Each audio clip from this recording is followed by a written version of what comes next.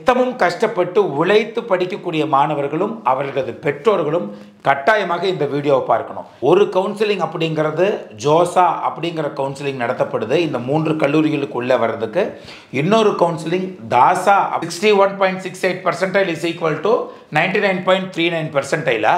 Where is the system? எப்படி நம்முடைய மாணவர்கள் ஜெயிப்பாங்க? நம்ம ஊரில் படித்த மாணவர்களுக்கு ஒரு வாய்ப்பு, வெளிநாட்டில் போய் படித்த மாணவர்களுக்கு இன்னொரு வாய்ப்பா? தென் வேர் இஸ் த சிஸ்டம்? இதை கட்டாயமாக ஒவ்வொரு அரசும் பரிசீலிக்க வேண்டும்.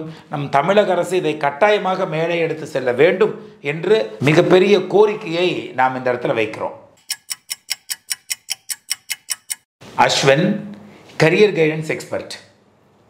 இந்தியாவில் ஜேஇஇக்கு படித்த மாணவர்களுக்கான வாய்ப்பு அயல் நாட்டவர்களிடம் பறிபோய் கொண்டிருக்கிறது. என்ன, இந்த வீடியோவை கட்டாயமாக யாரெல்லாம் பார்க்க வேண்டும் என்றால் கவர்மெண்ட் அஃபீஷியல்ஸ் கட்டாயம் பார்க்கணும். அது நம்மளுடைய தமிழக அரசாக இருந்தாலும் சரி, அதர் ஸ்டேட் கவர்மெண்ட்டாக இருந்தாலும் சரி, மத்திய அரசாக இருந்தாலும் சரி, அல்லது நம் தமிழக அரசு இதற்கான நடவடிக்கையை எடுத்து நாளை பார்லிமெண்ட்டில் கட்டாயம் கொண்டு போய் சொல்ல வேண்டும் என்று நாம் நினைக்கிறோம். இந்த வீடியோவை அப்போ கவர்மெண்ட் அஃபீஷியல்ஸ் கட்டாயம் பார்க்க வேண்டும். இரண்டாவதாக, ஜேஇஇக்கு ப்ரிப்பேர் பண்ணக்கூடிய மாணவர்கள், நித்தமும் கஷ்டப்பட்டு உழைத்து படிக்கக்கூடிய மாணவர்களும் அவர்களது பெற்றோர்களும் கட்டாயமாக இந்த வீடியோவை பார்க்கணும்.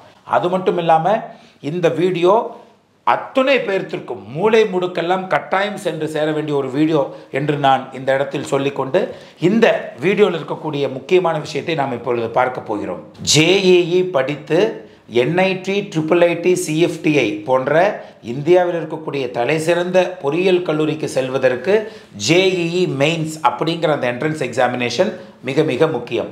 இந்த என்ட்ரன்ஸ் எக்ஸாமினேஷன் எழுதினா மட்டும் பத்தாது, இதற்குள்ளே செல்வதற்கு கவுன்சிலிங்க்கு மாணவர்கள் அப்ளை பண்ணணும். ஒரு கவுன்சிலிங் அப்படிங்கிறது ஜோசா அப்படிங்கிற கவுன்சிலிங் நடத்தப்படுது. இந்த 3 கல்லூரிகளுக்கு உள்ளே வர்றதுக்கு இன்னொரு கவுன்சிலிங் தாசா அப்படிங்கிற கவுன்சிலிங்கும் நடத்தப்படுது. ஜோசா அப்படிங்கிற கவுன்சிலிங் வந்து பார்த்திங்கன்னா இந்தியாவிலேயே 11th 12th படித்த மாணவர்கள் ஜோசா கவுன்சிலிங் மூலமாக தான் உள்ளே போக முடியும். வெளிநாட்டு மாணவர்கள் அல்லது இந்திய மாணவர்கள் வெளிநாட்டில் போய் 11th and 12th படித்தாலும் தாசா அப்படிங்கிற செகண்ட் ஆப்பர்ச்சுனிட்டியாக அவர்களுக்கு கொடுக்கப்படுது. அந்த மாணவர்கள் ஜோசாவை அட்டன் பண்ணலாம், தாசாவை அட்டன் பண்ணலாம். அப்போ டபுள் ஆப்பர்ச்சுனிட்டி இருக்குது. இந்த இடத்துல தான் இந்த 2 கவுன்சிலிங்க்கு உள்ள தான் சிஸ்டமில் ஒரு சின்ன ஃபெயிலியர் இருக்கிறத நம்ம பார்க்குறோம். என்ன சிஸ்டம் ஃபெயிலியர் அப்படின்னா, ஜோசா கவுன்சிலிங்கில் நம்முடைய மாணவர்கள் மிக அதிகமான மார்க்கை வாங்கி ஒரு காலேஜில் ஒரு சீட்டை வாங்குகிறாங்க. இதே விஷயத்தில் தாசா அப்படிங்கிற கவுன்சிலிங் மூலமாக மிக குறைவான மார்க் வாங்கி அதே காலேஜில் அதே சீட்டை வாங்கக்கூடிய ஒரு நிலைமை இந்த இடத்துல இருக்கிறது. என்ன அப்படின்னா, ஃபார் எக்ஸாம்பிள் இந்த இடத்துல பாருங்கள்.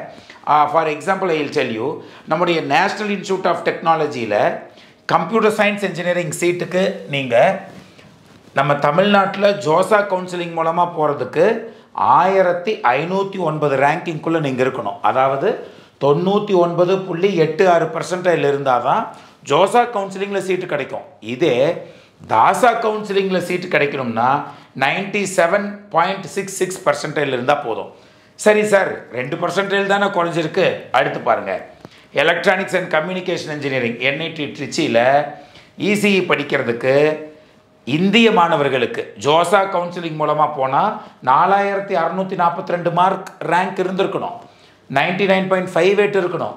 ஆனால் தாசா கவுன்சிலிங்கில் 2,67,594 ரேங்க் எடுத்த மாணவர்களுக்கு அதே சீட்டு கிடைக்குது. அப்போ என்ன அர்த்தம்? ஜோசா கவுன்சிலிங்கில் 4642 இஸ் ஈக்குவல் டு தாசா கவுன்சிலிங்கில் 2,67,594 இருக்கிறது.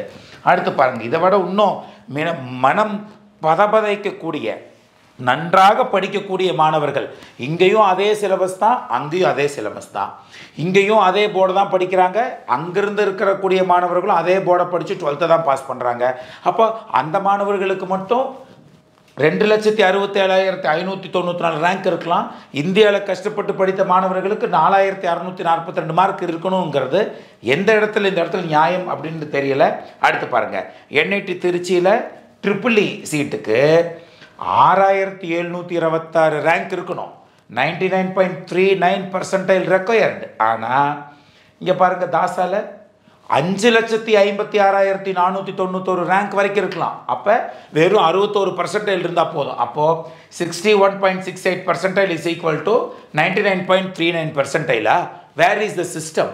எப்படி நம்முடைய மாணவர்கள் ஜெயிப்பாங்க? அப்போது 99.39 எடுத்து ஒரு கிளாஸில் ஒரு மாணவன் உட்காந்துருக்குறாங்கன்னா NIT திருச்சி IIIT கிளாஸில், அதே கிளாஸில் கொஞ்சம் மெரிட்டு குறைவான மாணவர் 61.68% வாங்கின மாணவர்கள் பக்கத்துலேயே உட்காந்துருப்பாங்க. அடுத்து பாருங்கள், இன்ஸ்ட்ருமெண்டேஷன் அண்ட் கண்ட்ரோல். NIT திருச்சியில் இன்ஸ்ட்ருமெண்டேஷன் கண்ட்ரோலுக்கு 14,240 ரேங்கிங்குள்ளே இருக்கணும். 98.71% ரெக்வயர்ட். இங்கே பாருங்கள், 7,04,270 ரேங்கிங் வரைக்கும் கிடைக்குது. அப்போது 51.36. அப்போ what is the thing? 51% is equal to 98%. 98%க்கு 200 mark வாங்கணும் அவுட் ஆஃப் 300. இந்த 51%க்கு 60 மார்க் வாங்கினா போதும். அப்போது 200 marks in JEE Mains is equal to 60 marks in JEE Mains. Then where is the system? Next பாருங்கள், கெமிக்கல் இன்ஜினியரிங். கெமிக்கல் இன்ஜினியரிங் அதே மாதிரி தான். 15,000 ranking இங்கே 5,61,139 ரேங்கிங் வரைக்கும் கிடைக்குது. இதில் மாணவர்கள் கட்டாயம் பார்க்கணும்.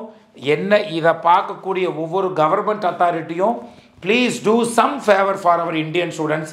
அட்லீஸ்ட் நம்ம தமிழக மாணவர்கள் நிறைய பேர் கஷ்டப்பட்டு அரும்பாடுபட்டு படிக்கக்கூடிய ஒரு வாய்ப்பை ஏற்படுத்தி கொடுத்து விட்டு, கவுன்சிலிங் என்று வரும்பொழுது சிஸ்டம் இந்த இடத்துல கொஞ்சம் புவராக இருக்கிறதுனால மாணவர்களுக்கான வாய்ப்பு கிடைக்காம போகுது. 1000 இன்டேக் இருக்கிற இடத்துல 150 சீட் இந்த மாதிரி கம்மியான கட் ஆஃப் எடுக்கக்கூடிய மாணவர்களுக்கு செல்வதற்கான வாய்ப்பு வருகிறது. அப்போ இந்த இடத்துல வந்து வேர் இஸ் தி மெரிட்? எப்படி நம்ம ஸ்டூடெண்ட்டை ஹாப்பியாக இருக்க முடியும்? இதில் பாருங்கள், NIT திருச்சியில் மெக்கானிக்கல் இன்ஜினியரிங் சீட்டுக்கு நம்ம இந்தியாவில் படிக்கக்கூடிய மாணவர்களுக்கு 10,751 ரேங்கிங்குள்ளே இருக்கணும். அதாவது 99.03% ரெக்வயர்டு. ஆனால் இதே தாசா கவுன்சிலிங் மூலமாக வந்தால் 9,66,780 ரேங்க் வரைக்கும் சீட்டு கிடச்சிருக்குது சார் போன வருஷம். What is the percentile? 32.68. 32.68க்கு எத்தனை மார்க் வாங்கணும் சார்? 40 மார்க் வாங்கினா போதும் 300க்கு. 99%க்கு 240 மார்க்ஸ் வாங்கணும் sir. Then where is the merit? Where is the system? 150 seat இந்த மாதிரி குறைவான மார்க் வாங்கின மாணவர்கள் செல்வதற்கான வாய்ப்பு இருக்குது. See, we are not saying any wrong or bad about the things. கவுன்சிலிங்கில் சீட் அலோகேட் பண்ணுறப்போ all students must be equally treated. எல்லாரும் 12th தான் படிக்கிறாங்க, எல்லாத்துக்கும் ஒரே வயசு தான், ஒரே ப்ரிப்ரேஷன் தான், அதே JEE Mains தான். அப்போ JEE Mains மார்க்கை ரேங்க்கை வச்சுக்கிட்டு தானே நீங்கள் அலோகேட் பண்ணணும். அப்போது நம்ம ஊரில் படித்த மாணவர்களுக்கு ஒரு வாய்ப்பு, வெளிநாட்டில் போய் படித்த மாணவர்களுக்கு இன்னொரு வாய்ப்பா? தென் where is the system? Not only this, you can check here. ஒவ்வொரு இடத்துலையும் அப்படி தான் நடக்குது. கேலிக்கட்டில் ECEயில் 6,87,000, இங்கே 9,000 ரேங்கிங்குள்ளே இருக்கணும். அடுத்து பாருங்கள், அதே NIT வாரங்களில் 5,814 மங்கி இருக்கணும். நம்ம ஊரில் வந்து ECE கிடைக்கணும் இந்தியா மாணவர்களுக்கு. அதே வெளிநாட்டில் வந்தால் 76%. இதை வர பாருங்கள், IIIT காஞ்சிபுரம் எடுத்தோம், தமிழ்நாட்டில் இருக்குல்ல. IIIT காஞ்சிபுரமில் எலக்ட்ரானிக்ஸ் அண்ட் கம்யூனிகேஷன் டிபார்ட்மெண்ட்டுக்கு நம்ம இந்தியாவில் படித்தா 16,986 ரேங்க் இருக்கணும். இதே வெளிநாட்டில் போய் படிச்சுக்கிட்டா 7,85,523 ரேங்க் இருந்துக்கலாம், 98.80 இருந்துக்கலாம். இது போல் மாணவர்களுக்கு வந்து ஒரு சரியான முறையில் சிஸ்டம் வந்து கடைபிடிக்கப்படுவதில்லை. எப்படி இந்த இடத்துல நாம் ஈக்குவாலிட்டி இன் அட்மிஷன்ஸை நம்ம சொல்கிறோம். இந்திய கவர்மெண்ட் அல்லது நேஷ்னல் டெஸ்டிங் ஏஜென்சி, நம்முடைய மினிஸ்ட்ரி ஆஃப் எஜுகேஷன் இதை கட்டாயமாக கையில் எடுத்துகிட்டு வரணும். கட்டாயமாக கையில் எடுத்து எல்லாத்துக்கும் ஈக்குவலான ரைட்ஸு கொடுத்து சீட் அலோகேட் பண்ணணும்.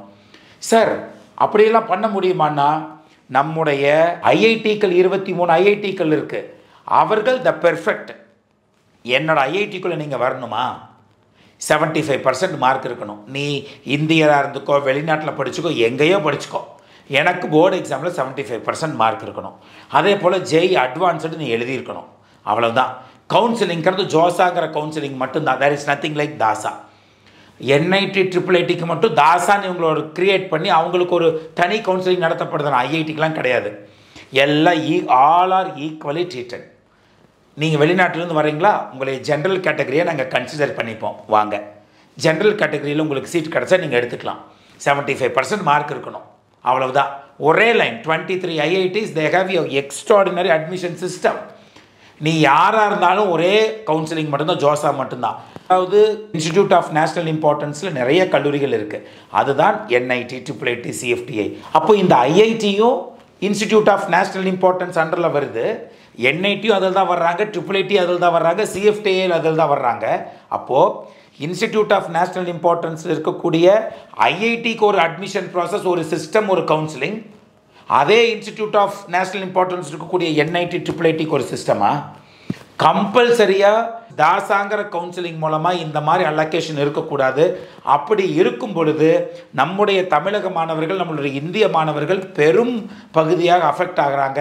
ஒரு சீட் 2 சீட் இல்லை சார், 15% சீட்டு, 15% சீட். 100 சீட் அப்படின்னா 85% நம்மகிட்ட கொடுக்குறாங்க, 15% சீட் அவங்ககிட்ட கொடுத்துட்றாங்க. அந்த 15% சீட் நம்முடைய மாணவர்களுக்கு வரும் பொழுது மெரிட்டோரியஸ் ஸ்டூடெண்ட்ஸ் NIT, IIITக்குள்ளே போவாங்க. ரெண்டையும் சேர்த்து நாம் அவர்கள் செயல்படுத்தும் பொழுது, சிஸ்டம் கரெக்டாக இருக்கும் பொழுது அனைவருக்குமான வாய்ப்புங்கிறது பகிர்ந்து கொடுக்கப்படுகிறது.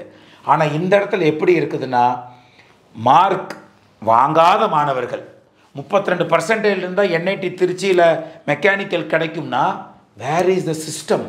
நம்ம ஊரில் 99% வாங்கணுமே. 99% வாங்கிறது, ஜேஇயில் மார்க் வாங்கிறது உலகத்திலேயே டஃபஸ்ட் என்ட்ரன்ஸ் எக்ஸாமினேஷன் சொல்லப்படுது JEE. எத்தனை நாள் நம்முடைய இந்திய மாணவர்கள் உழைச்சிருப்பாங்க, நம்மளுடைய பேரண்ட் எவ்வளவு கஷ்டப்பட்டு அந்த மாணவர்களை படிக்க வச்சுருப்பாங்க, எவ்வளவு செலவு பண்ணியிருப்பாங்க. விடிய விடிய படித்து வாங்கின மார்க் இங்கே எப்படி இருக்குது அப்படின்னா, அந்தளவுக்கு எஃபோர்ட் போடாமல், கஷ்டப்படாமல் கூட 42-32%ங்கிறது கஷ்டப்படாமல் வந்த மார்க்காக கூட அது இருக்கலாம் இல்லையா? இந்த 99% வாங்கின மாணவர்கள் மத்தியில். அப்போ நம்முடைய மாணவர்களில் 93, 94, 94.56, 94.83, 95.02ன்னு சொல்லி 0.01 சீட்டு கிடைக்காம எத்தனையோ மாணவர்கள் மிகப்பெரிய மன உளைச்சலுக்கும் அதே போல் மிகப்பெரிய சங்கடத்திற்கும் அவர்கள் குடும்பங்கள் ஆளாகி இருக்கின்றன. அந்த சூழலில் மார்க் மிகவும் குறைவான மாணவர்களுக்கு சீட்டு கொடுத்தா எப்படி இந்த இடத்துல ஒரு சிஸ்டம் கரெக்டாக இருக்குன்னு நம்ம சொல்ல முடியும்? நல்லா படிக்கக்கூடிய மாணவர்களுக்கும் குறைந்து மார்க் வாங்கின மாணவர்களுக்கும் போட்டி ஒன்று என்றால் எப்படி அந்த சிஸ்டம் கரெக்டாக இருக்க முடியும்? கம்பல்சரியாக we need change. இதை கட்டாயமாக நம்மளுடைய சென்ட்ரல் கவர்மெண்ட் பரிசீலிக்க வேண்டும், மினிஸ்ட்ரி ஆஃப் எஜுகேஷன் பரிசீலிக்க வேண்டும், நம்மளுடைய தமிழக அரசும் இதை கட்டாயம் பரிசீலித்து நம்முடைய கோரிக்கையை நம்முடைய சென்ட்ரல் கவர்மெண்ட் நாளை அது கூடும் பொழுது பார்லிமெண்ட்டில் இதை எடுத்து சொல்லி நம் இந்திய மாணவர்களுக்கும் தமிழக மாணவர்களுக்கும் ஒரு நல்ல வாய்ப்பை ஏற்படுத்தி கொடுக்க வேண்டும் என்று கூறி, இதை கட்டாயமாக மீடியாஸ் இதையும் நீங்கள் கொஞ்சம் எடுத்து சொல்லி நீங்கள் இதை ஒரு முக்கியமான விஷயமாக பார்த்தால் நம்முடைய இந்திய தமிழக மாணவர்கள் மிகச்சிறந்த வாழ்க்கை அவர்களுக்கும் கிடைக்கும். இன்னும் ஒரு மொத்தமாக எடுத்து பார்க்கும் பொழுது 4000 5000 சீட் அவர்களுக்கு கிடைக்கும். எக்ஸ்ட்ரா கிடைக்கும் பொழுது 2%, 3% குறைவாக இருந்தாலும் நம் மாணவர்களுக்கு சீட் கிடைக்கும். அவர்களது வாழ்க்கையும் குடும்பங்களும் ஒளிமயமாக மாறும் என்று கூறி, அடுத்த வீடியோவில் மறுபடியும் ஒரு மிக மிக முக்கியமான விஷயத்தோடு உங்களை நான் சந்திக்கிறேன். Until then, bye from Ashwin.